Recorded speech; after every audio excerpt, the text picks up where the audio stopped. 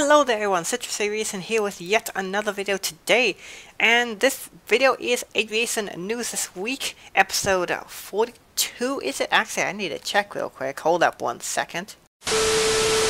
Yes, we are on episode 42, and we're going to get started right here with the shout-out for the week.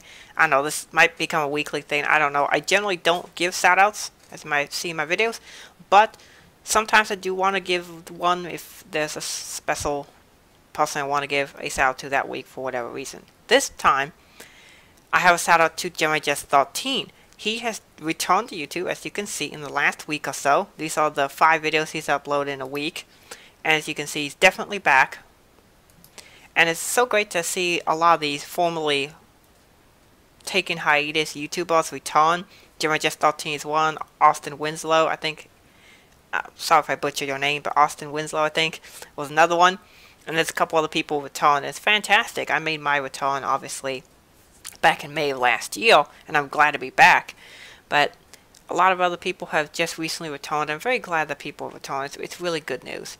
So, there's obviously this, and he's got a lot of good videos. Go check him out. He's got a famous library, 8 years of videos. Go check him out. This picture, by the way, here is not of downtown Charlotte. As far as I can tell, I believe this is actually downtown Nashville. Just13, if you're watching this video, you tell me what city this is. I think this is Nashville because I recognize this building and this building. But anyway, very good videos. He has great little airport updates, and he does trip reports and that sort of thing. And yeah, he's a very great person to, be in contact with. Alright, so we're next going to move on to this photo here. It's the very first one submitted by one of you guys. This is a 757-200, former US Airways 1. November 207 Uniform Whiskey, submitted to me by RedRiverAviation, and this one was taken at Washington Reagan National on the 22nd of October 2018. It's a very nice picture here as it's banking in to land on the riverside landing there. It's really nice.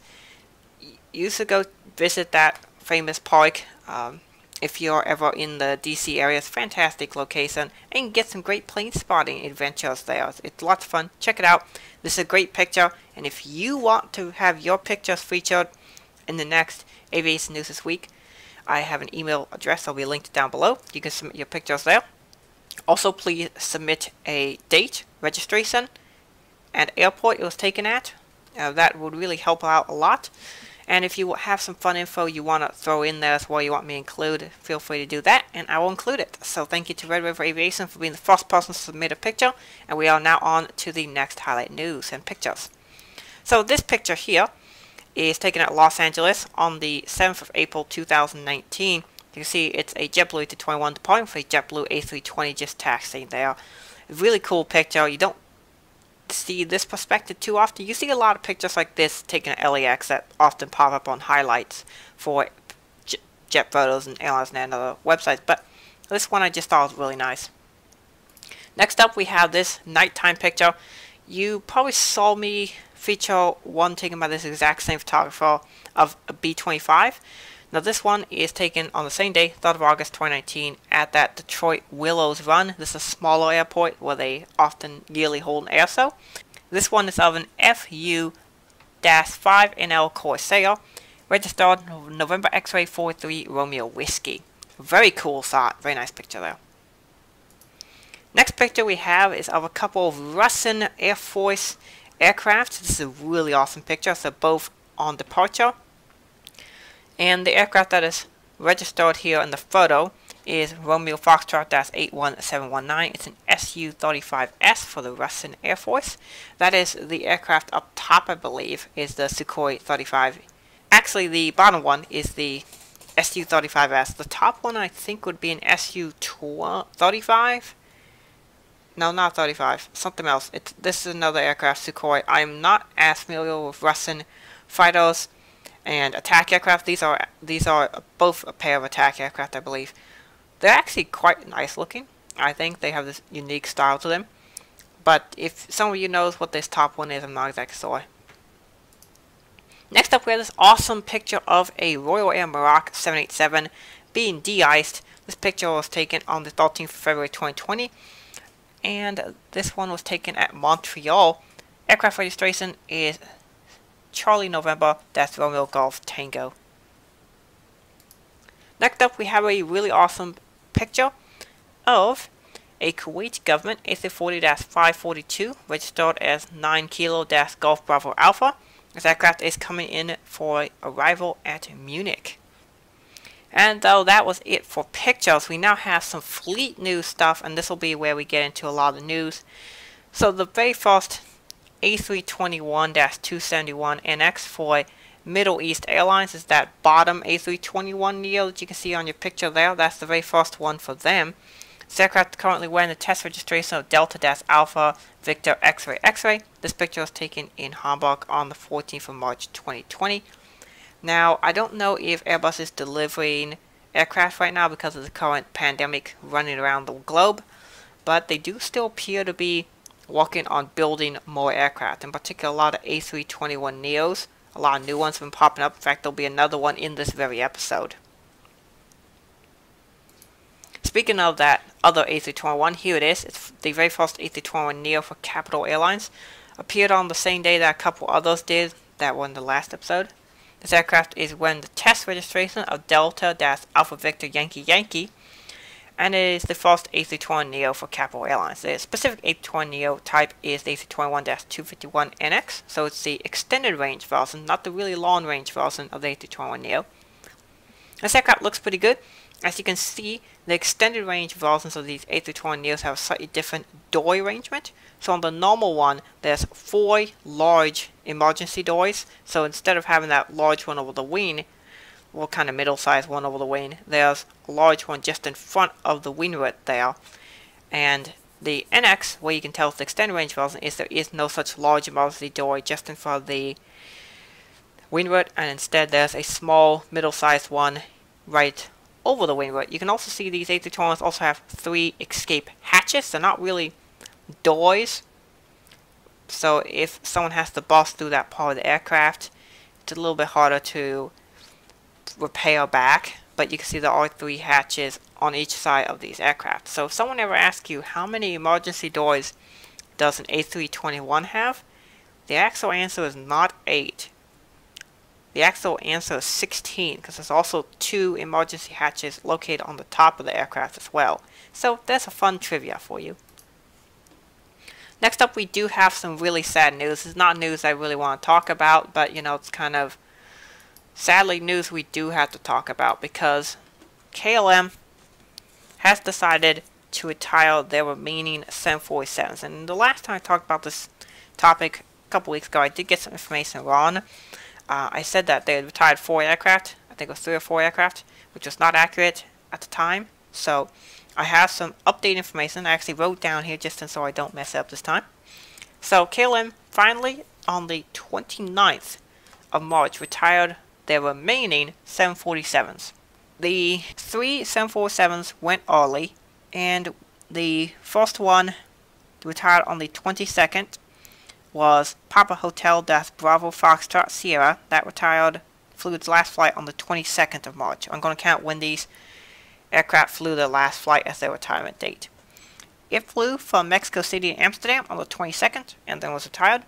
On the 23rd of March, Bravo Foxtrot Victor flew its last flight from Mexico City to Amsterdam. On the 27th, Bravo Foxtrot November flew its last flight from a city in the Caribbean. I can't really pronounce it, but I'll just put it up right here on the screen for you to see, so you know what airport I'm talking about. And then we are moving on to the aircraft that is pictured here. These are the final flights. There are 4 final flights. This picture is of Papa Hotel Bravo Foxtrot Whiskey. This is a 747-406M Combi. It flew its last flight from Mexico City to Amsterdam on March the 28th, and then this aircraft was retired as well. Next picture shows the third to the last flight. This one was on Papa Hotel Bravo Foxtrot Yankee. It flew from another city that I can't pronounce, which I'll put up on the screen right now, to Amsterdam. And that flight arrived at Amsterdam on the 29th. I'm counting their retirement date as the date they arrived at Amsterdam. The third picture is of the last old livery 747 for KLM to be retired. And this is a really stunning picture right here. You can see how filthy it is, but it's a really awesome picture. This aircraft is Papa Hotel Bravo Foxtrot Lima. It came from that first city that I can't pronounce it, which I'll put back on the screen for you. And it arrived on the 29th to Amsterdam. And then finally, the very last 747 for KLM, which is pictured right here. It is this one, Papa Hotel Bravo Foxtrot Tango. In fact, this picture is of it arriving in Amsterdam from its last flight. And this one was from Mexico City. It arrived in Amsterdam on the 29th of March 2020 and is officially the last KLM 747 flight ever. Now this is a really sad occasion as the KLM 747s are pretty famous. They served the airline for many years, and it's really sad to see them go. This is another bird that's been retired and has no longer with us. A lot of other airlines are deciding all of a sudden they're going to retire the 747s as well. I'll be covering that in the next episode, but I just wanted to do this one specifically for the KLM 747. So, rest in peace to 747. You will be remembered. So, yeah. At some point, maybe I might get a model with KLM 747 because I've kind of always wanted one. But, yeah. Anyway. I hope you guys have been enjoying this episode so far. We do have a couple more news items to wrap it up. One last happy news item, and that's a new livery for the Sabah. New livery for one last kind of happy news item we have for Saha Airlines. I can't tell if this is a very first Century 7-3Q8 or a new livery for them because the picture description doesn't say. But this picture is taken in Tehran in Iran. And this picture is taken on the 30th of March. The aircraft registration is Echo Papa Sierra India Juliet. And this aircraft is a former Southwest aircraft, as the 3Q8s were formerly owned by Southwest. Very likely Southwest. Maybe it was like United. Because I think, no, not United, but there were a couple of other airlines that operate Q8s as well. But Southwest was the main operator, so very likely this is a former Southwest Airlines aircraft. Final news bit that we have for this week's episode is a very sad one. And you might remember a couple of episodes ago, I mentioned that American was announcing the retirement of the 34 757s, and that was going to occur early. Didn't know what the date was at the time, but most people assumed early 2021. However, American just announced, well, not really just announced, it's been figured out that they have decided to instead retire all 757s immediately. The 76 is still scheduled to be retired on May the 1st, but the 75s, they're going right now. So, this is a picture here of November 643 Alpha Alpha, taken back in 2009 at Miami. I like choosing the silver ones because this is my favorite American livery. Still my favorite. The new one's pretty decent, but this one's my favorite. It's a nice picture too. And then here's a picture of several American 75s at Tulsa. The aircraft that is shown closest to you is November 195 Alpha November. And it's really cool to see these aircraft just lined up because you don't normally get to see something like this, but it's also kind of sad because they're being retired. If you want to see a really good spy vlog of these aircraft coming in to arrive at Tulsa, I will have a link to RedRiverAviation's vlog of these 75s arriving into Tulsa. He did a good video on it if you want to see that. So, I hope you guys have enjoyed this video, and I hope you guys have a great rest of your week. I know these times are really dark and depressing and that sort of thing, but eventually all this will end. The whole situation will end. The pandemic will go away eventually, and we will at some point return to some kind of normalcy and prosperity and more aviation. So hopefully that gives you guys hope for tomorrow. Have a great rest of your day. Remember that God loves you, and God bless you. Bye.